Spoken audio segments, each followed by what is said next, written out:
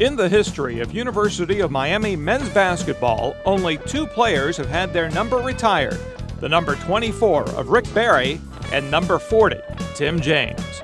10 years after the Hurricanes men's program was reborn in the 1980s, James arrived from Miami's Northwestern High School. Before his career was done, James had placed his name all over the Hurricanes record books. And James counted in a three-point opportunity. Oh, Miami is on fire. The 6'7" forward led the Hurricanes to 4 consecutive winning seasons and 3 straight bids into the postseason, including in 1999, the school's first NCAA tournament appearance since 1960. James, oh sweet. Let the traffic go by on those big arms. He just reached up for the lay-in.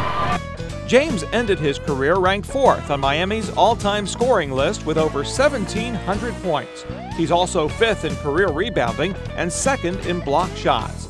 James remains the only player in the history of the UM men's team to record over 1,500 points, 800 career rebounds, and 200 block shots.